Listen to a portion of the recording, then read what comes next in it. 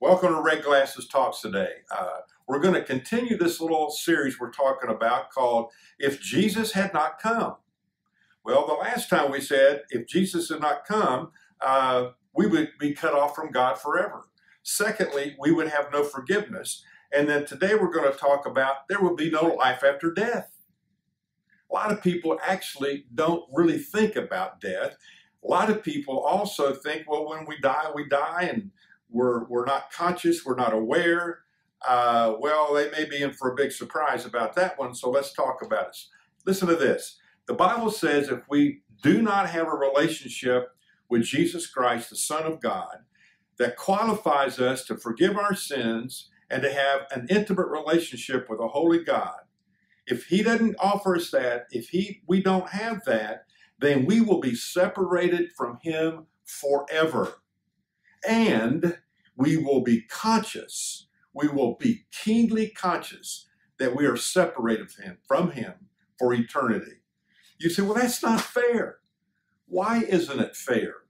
One of my friends that I went to graduate school with, his name was Joe, he said to me one evening, we were talking in his dorm room, and he said, you know, if we got what we deserved, we would all go to hell. You see, we don't get what we deserve when we come to Jesus Christ. We get what we need, and we're going to look at that. You know, here's the amazing thing to me, that Jesus cared enough to come after us, that God cared enough to send His only Son for you and for me, and we didn't deserve it, but we need it. The Bible calls that grace, and in Ephesians 2:8, this is what we read. God saved you by His grace when you believed, and you can't take credit for this. It's a gift of God. It is a gift of God. It's a gift of God. Grace is getting something we need but don't deserve. So you say, well, I don't believe that Jesus stuff. You will someday, and it might be too late. So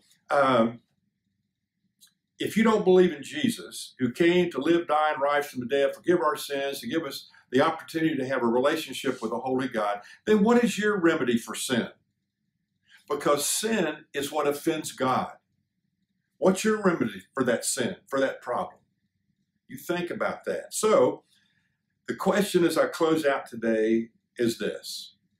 What's it going to be like? What's it going to be like for those of us who come to know Jesus Christ or will come to know Jesus Christ? What's it going to be like when we're with Him in heaven? You know what? I can only imagine. So you take a few moments now to listen to this amazing song, I Can Only Imagine.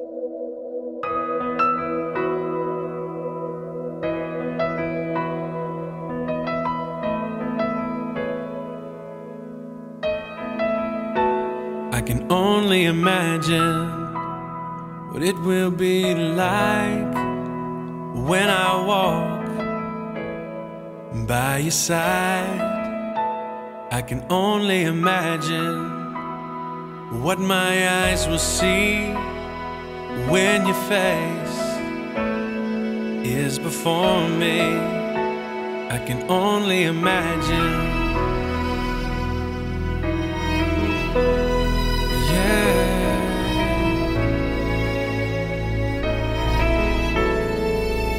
Surrounded by your glory, what will my heart feel? Will I dance for you, Jesus?